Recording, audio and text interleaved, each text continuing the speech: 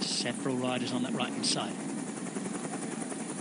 all wearing the Ineos Grenadiers jerseys.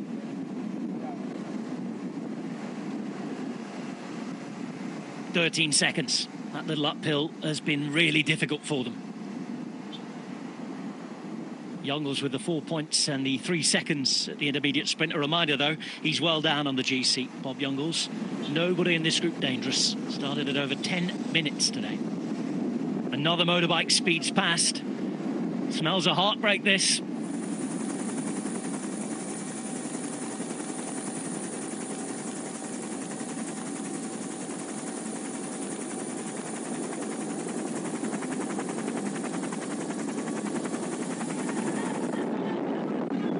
Over that little rise and downhill once more. Into town, and Sagunto awaits. 4 kilometres to go. A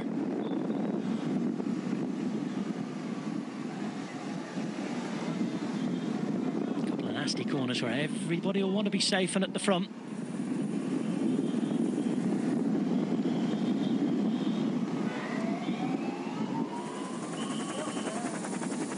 P3 before we get to Sagunto.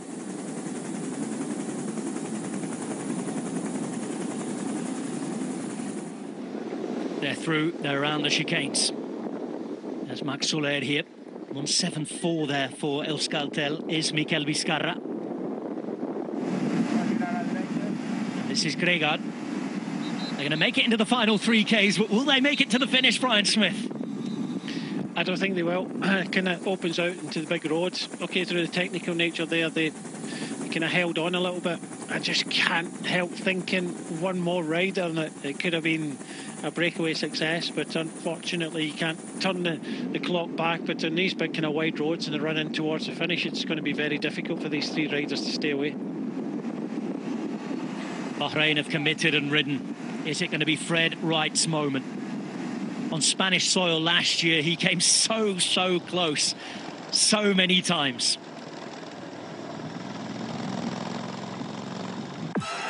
Tomorrow, in Hoogerheide, the Dutch school of...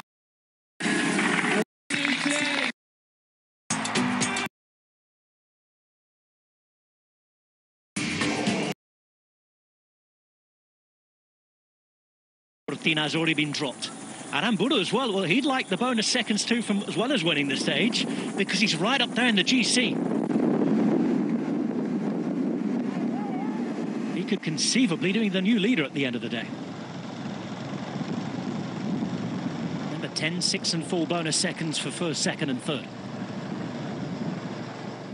Yeah, that's why Trek Segafredo, they're not happy. They want the bonuses to go away. They don't want anybody taking those bonuses. As you said, a couple of fast finishers up there yesterday can take some of these bonuses and use it to their advantage. They're kind of moving up and starting to get in the way at the front of the peloton as well. Just 8 measly seconds now, but we're less than 2 kilometres from the finish line. It's going to go right down to the wire on stage 3 of the Tour of Valencia. This is Antonio Pedrero at the back for Movistar, who's given everything at the front to try and help bring this back. 6, 7 seconds now, and Jongels just does what he has to do. He just continues to commit, continues to ride. He has Gregard here to roll through and do another big turn. Velasco will do the same as well. Everybody committed to give themselves that little bit of a chance if there's any hesitation behind. Just over 1 kilometre to go now, and they're still out in front. And here is the last kilometre. 1,000 metres to the finish line. It's a straight line and it's a handful of seconds. They can't start to think about the win, though, here, Brian Smith, yet. No, they can't at all. And, you know, the master across the front of the road now, they're thinking about the sprint finish, but they have to catch these 3 riders, and this is going to come down to the wire.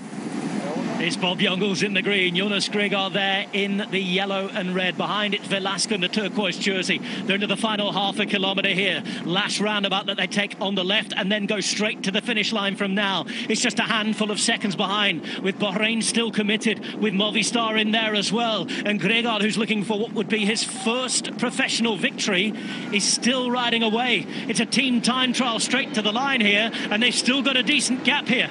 They've still got a very decent gap as they come through through that final roundabout now and head in towards the finish straight.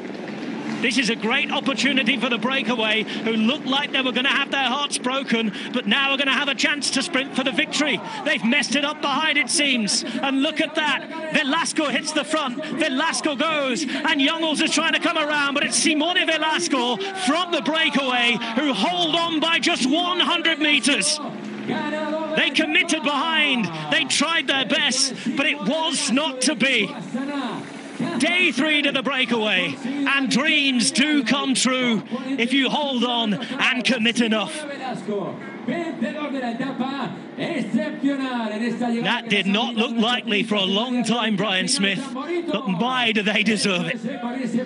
I'm glad I was wrong. I thought they would get caught, and I thought it would be a sprint, and I'm so glad that I was wrong there, because that was a great entertaining final there, and none of them looked at each other. There was no hesitation. Everybody just gave everything they could, and the strongest man with anything left in the legs just won. Velasco was just that little bit quicker than the others, but you can see the sheer disappointment of Movistar just behind. But even now, there was no hesitation. They were just giving absolutely everything. But you felt here that Velasco, probably the quickest of the three anyway, was just waiting to pounce, and he did. And the others just had no answer whatsoever. But I think it came down to just, guys, we just have to make sure that, we stay away from the peloton. I thought they would have needed Lawson Craddock to be there, but no, they played it brilliantly, stayed away, and unfortunately Movistar are left shaking their head.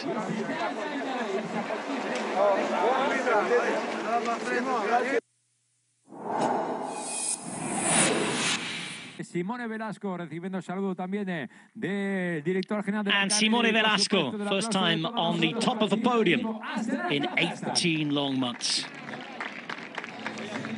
Good solid rider from the centre of Italy, Velasco.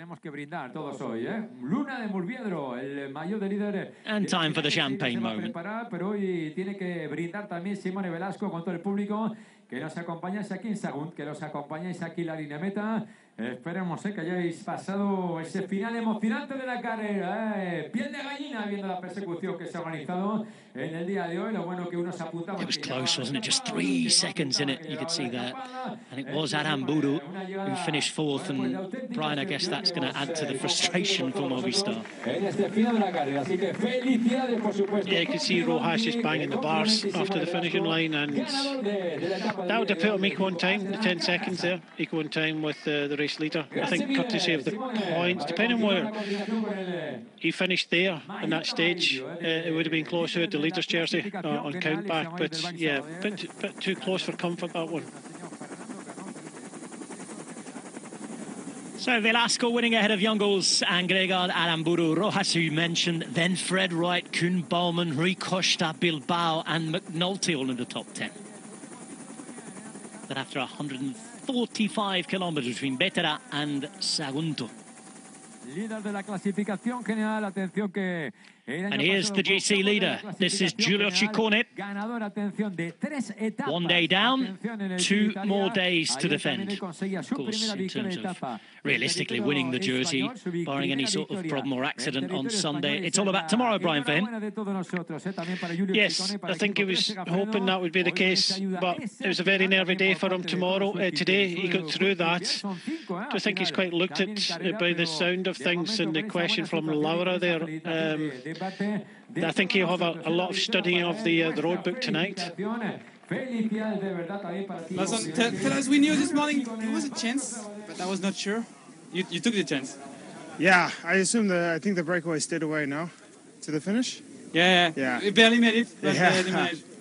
Yeah, no, today was definitely, we thought was the best chance for the breakaway, and fortunately I had a good team in the beginning to help put me in there, and then I